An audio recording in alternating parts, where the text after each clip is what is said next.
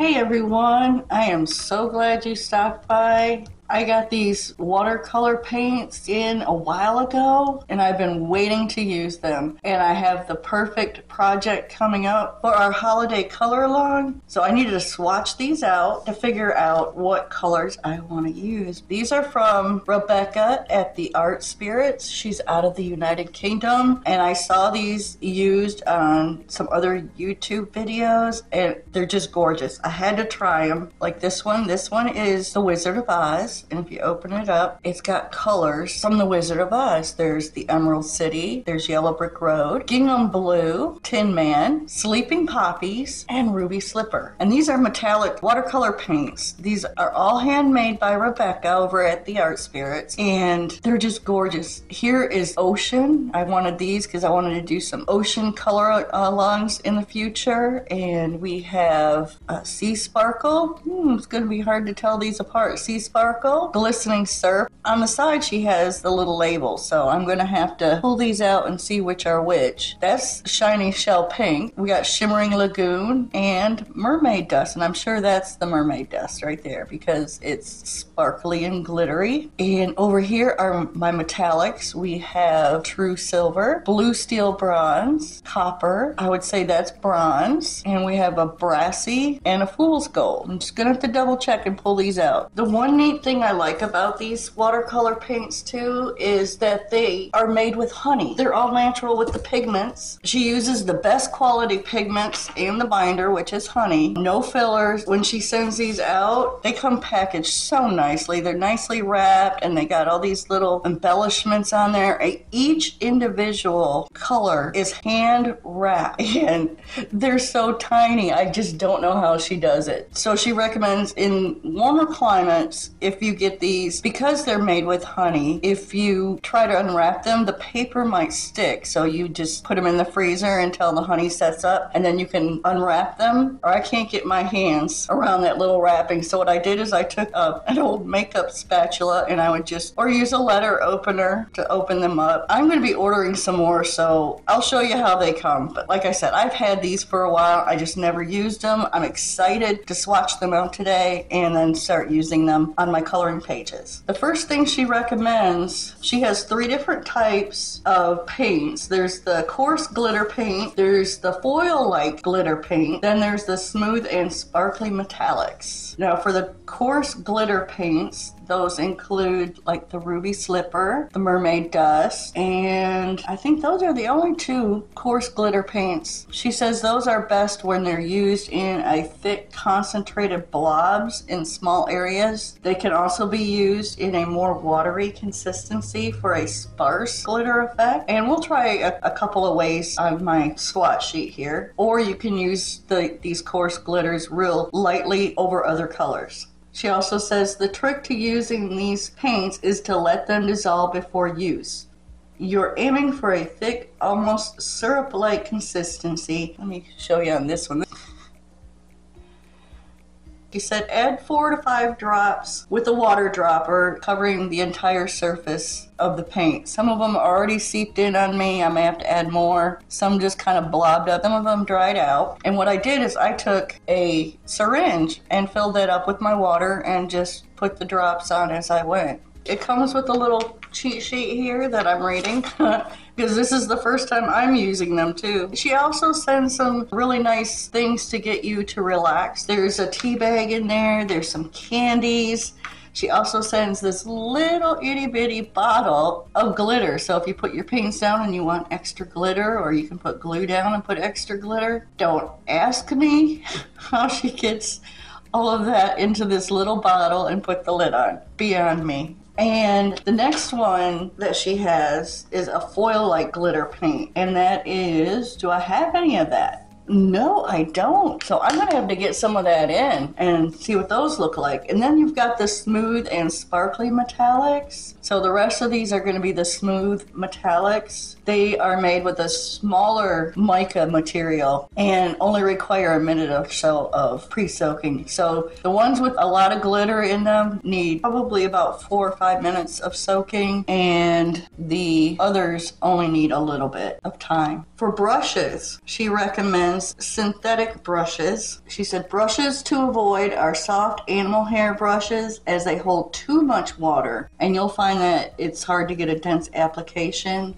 She also doesn't recommend the aqua brushes either because it pushes out too much water and you won't be able to control the consistency of the paints.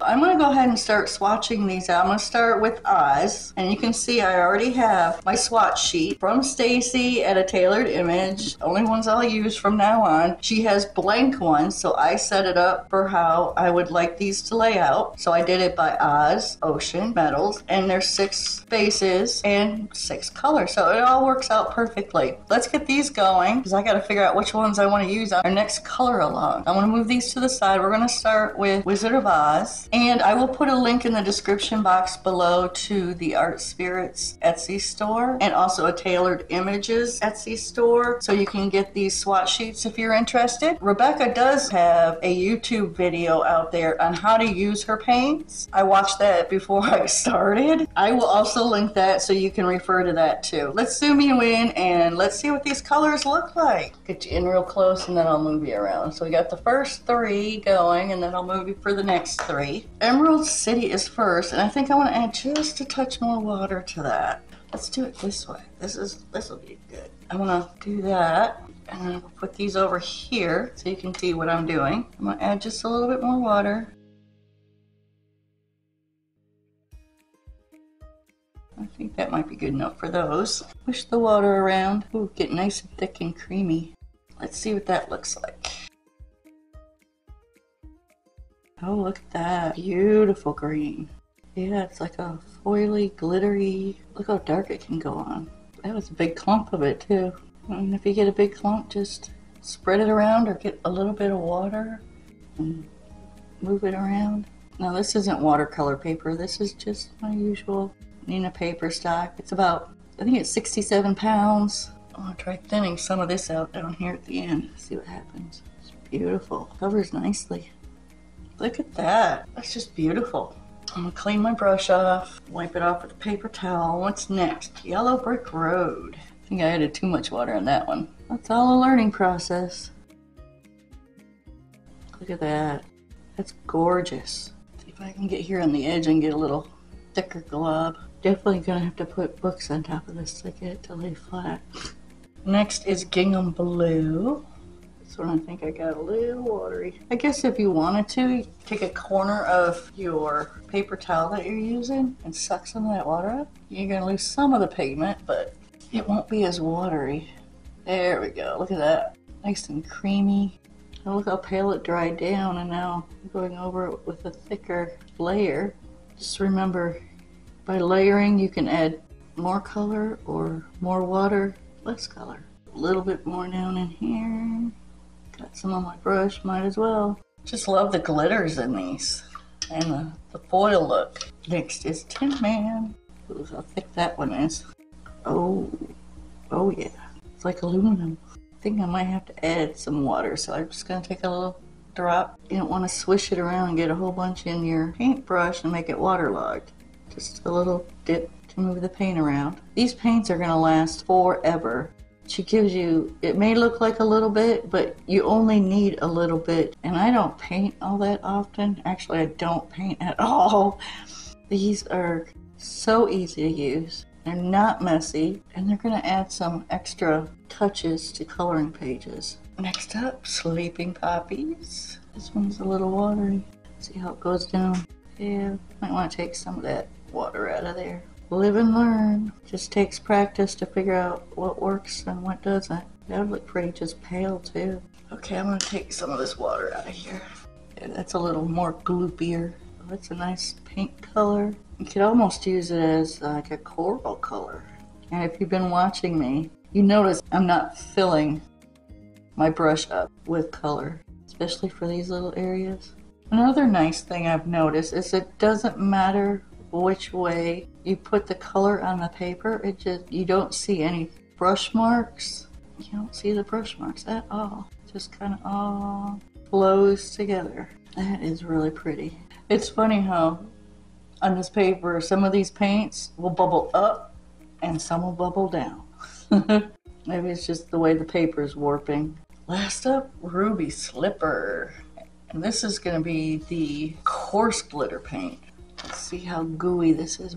Oh yeah. Said like a syrup-like consistency. But look at all the glitter in there. Look at all of that. I could just sit here and play and look at the glitter. Let's see how it looks on paper. And for these, maybe you don't use them. Let's see how. Rebecca says the darker colors, such as Ruby Slipper, look their best in a more dense application for small embellishments. So what we'll do is I'll just fill this in. So here you're starting to see because you're moving the glitter around. Yeah, so if you got something small and you want it red and glittery, pop a dot of this on it and you're good to go. Do a couple of dots. So if you go like this and a little bit in there, I have to practice with these. Okay, that's the Wizard of Oz. I like all the colors. This would be cool, like if you have little hearts on a coloring page, put globs of that in the hearts. That would be beautiful. We're gonna move on to our next, which is Ocean. Tell you, I'm not a professional videographer. I don't have a studio. I just enjoy doing this. It has helped me through some rough times. It helps me focus and remember things a lot better. Another thing I want to show you, this is so cool, is these are magnetized. These got, I just stuck my finger in it. Magnets on the bottom. Ooh, I just stuck my finger in that one. Look at that. With my shaky hands, I can't do a whole. Oh, that's an idea. Look at that. This is metal. These are magnetized. Ta-da! I couldn't think of that sooner. Oh, goodness gracious. What I'm going to do is once I find it, then I'll put it in. Sea sparkle. So I'm going to put that in there. I'm going to take my brush and just get a little bit of water. Get that moving around. Just that little bit of water. Well, I had some water on it. Maybe it soaked down in through. Oh, beautiful. Look how nice that lays down. I'm definitely going to have fun playing with these. Probably could have done the same thing with these others over here, but I had never used them before, so it's kind of tentative on how to use them. Next up is Glistening Surf. And I think I found it right here. Glistening Surf. See, I got some water in there, and this is really thick. I didn't add extra water. Let's see what happens. See how thick that is? Let's try that. Not adding extra water. It's a little harder to lay down. It's like a nice pale, it looks blue in the pan, but it's like a greenish blue. Very nice, light glittery. Yeah, this is a very pale color compared to like some of these. Very pale. I like it though. I'm sure you could build it up and make it a little darker, but I don't want to add that much water to this paper. Next up is Shiny Shell Pink. Say that 10 times fast. And I'm sure I know it's this one right here. Put that in there and we'll swatch that one out. I want to put a little bit, just a tad bit more water. Get it all gloopy. Ooh, that's a pretty pink. It's another pale color. It's so cool how these bubble up too. It sucks up the water pretty good. Yeah, I like that one too. Actually, I like all of them. There isn't one I haven't liked yet. Next up, Shimmering Lagoon. I am gonna guess it's this one. Yep, Shimmering Lagoon. Drop that in there. And then, this, I'm assuming, I keep putting my finger in this mermaid dust. I guess I want to be a mermaid. Deep Ocean Glimmer. Put that in there. And the mermaid dust. And I'm sure I'll get my finger in it one last time. Yep, pretty turquoise. See how this goes on. It's going to be a pale one or a bright one. Ooh, that's a bright one. The brush gets kind of stiff and you're going to turn it around. Now I do have smaller brushes that I can get into little tiny areas. I just didn't want to dirty them up all at once. This works fine for the swatching. Beautiful. Okay, next up is Deep Ocean Glimmer. I bet you that one's going to be beautiful too. See how that does. It's a little thick. Much better. These glide on real nice when you have enough water. Wait a little over there. Come on. No, not really. So yeah, you're going to have to be careful. Stay in the lines as best you can when you're coloring. Not like a colored pencil where you can erase most of it up. Trying different things. Just playing. And finally, the mermaid dust I think is going to be like the Ruby Slipper. Yep, it's going to be just like the Ruby Slipper. Good for small spots. So a good thing it seems like is to get a big glop of it and just kind of pat it on your where you need it. I love those ocean colors. This last group are the metallics. True silver. Let me guess. It's this one. Add a little bit more water. Close to Tin Man, but he's a little more gray. This is more bright. These have the same amount of sparkle to them for the foil look, but Tin Man's a little more gray. Next up is Blue Steel, which I'm assuming is this. Yep, Blue Steel. Oh, I got that real watery, didn't I? Okay, I'm gonna get some of that water out of there. Like the blue. It's more of a kind of a gray. It's kind of like a flat metallic. Kind of neat. Next up, bronze. And which one is bronze? Bronze. There we go, bronze. I like that color too. Copper. Oh, you can get it laid down really thick. Look at that. Looks just like a penny. I really like this color. Copper's always been one of my favorite colors. I bet you these would look great on black paper. I may have to think of something to do on black paper with these. Maybe you can give it a try. Let me know how it goes. Another great one. Next is Brassy. Okay, Brassy. This has a little more glitter in it, I think, or the mica materials. This is a little thinner than the others. Kind of more like this surf or the shiny shell pink. Last up, Fool's Gold.